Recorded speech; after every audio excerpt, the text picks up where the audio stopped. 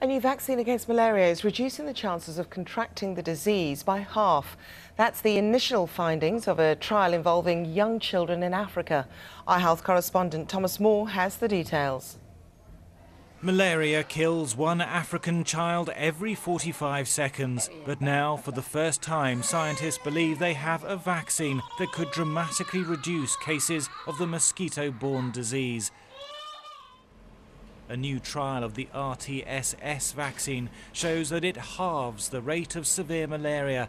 Not total protection, but enough to save hundreds of thousands of lives across the continent. You wouldn't use this vaccine to protect yourself on a holiday in Africa for 2 weeks. But as a public health measure in a place where many children get severe malaria and may be at risk of death, it really does look like possibly a very, very important tool. In 2009, malaria killed 781,000 people. 85% of those who died were children under the age of 5, the majority in sub-Saharan Africa. This new vaccine reduces the number of severe malaria cases by 47%.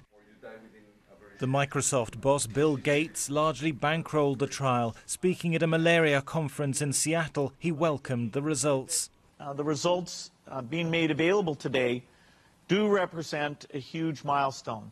If RTS continues to show a long-term effect, then it has the potential to protect millions of children and save thousands of lives.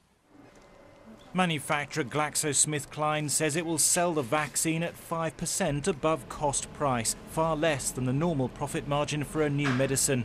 We cannot ever allow ourselves to slip into only being able to develop drugs and vaccines for the very rich. It would make absolutely no sense at all, and society would not applaud that at any level. Scientists are now studying whether a booster dose improves the vaccine's effect, but they are increasingly confident that they can finally reduce the impact of Africa's biggest killer. Thomas Moore, Sky News.